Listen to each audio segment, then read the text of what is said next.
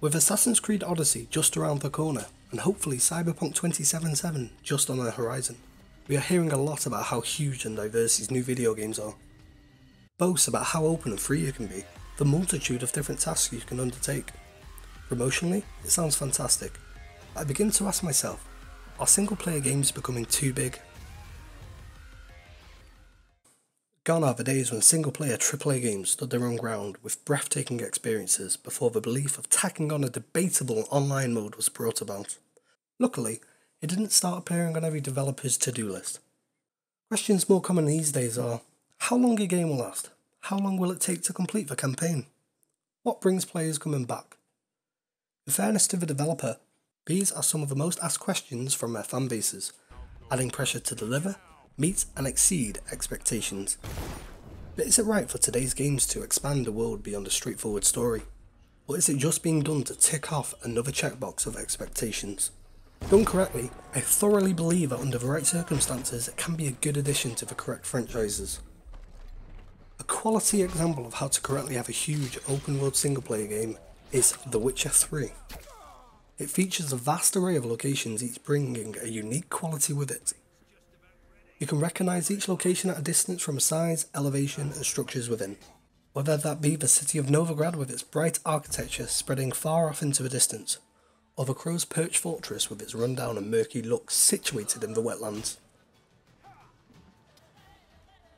Exploring is rewarding and provides unique opportunities, many of which most players would have missed. The line is blurred where a story mission ends and a side quest begins. Everyone remembers the Bloody Baron side quest, and to be perfectly honest has made me forget what the main story even was. You are rewarded for straying from the path to the next objective with hidden locations, loot and rememberable faces.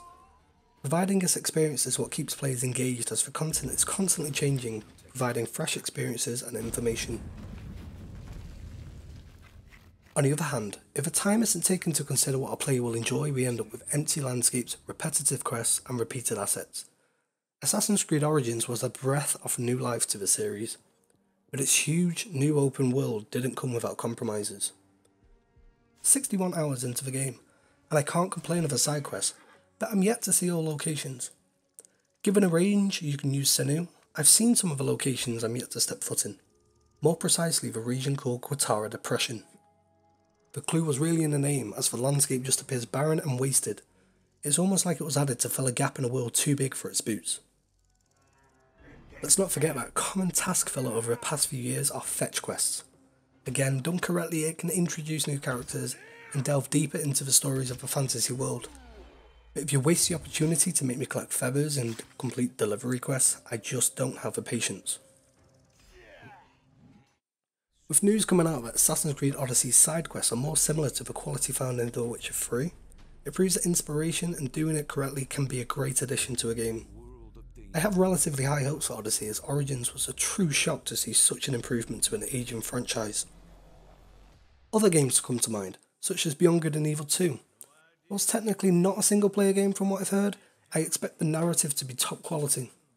But with the promise of multi-world exploration, is this driving focus away from memorable locations filled with detail and characters? Or are we just going to end up with empty planets with a few key locations? Up until recently, No Man's Sky was not a great looking game, yet it has an infinitely sized universe which sounds fantastic. In reality, was it worth it? Someone out there might fully appreciate this game and explore it to their heart's content. But in an infinitely generated universe, you're bound to see repetition. I feel the hype originally on the Infinite Universe alone took a lot away from the base game, which left a bitter taste in a lot of people's mouths. What if Hello Games originally decided not to come up with an infinitely generated universe, but rather a smaller, detailed universe? Sure, the game might not have generated the hype it did, but could it have been a greatly received game? After all, you don't paint a masterpiece by throwing buckets of paint at the wall. You apply it with fine precision. Metro Exodus appears to have struck a chord. It has opened the game up drastically, allowing free roam and exploration, which is a big change from a very linear style it had previously. Yet the developers know that being directed down a certain path was one of the game's very strengths. Keeping the open world segmented allows Metro to stay focused, whilst offering players the opportunity of freedom, even if it's more limited than other games. This says to me that the developers of Metro Exodus 4A games knows where the limit between staying strong to a proven formula and the ever-changing requests of the player should meet. They have broadened the approach to the game, not strayed away from it. Do I think single players are getting too big? No.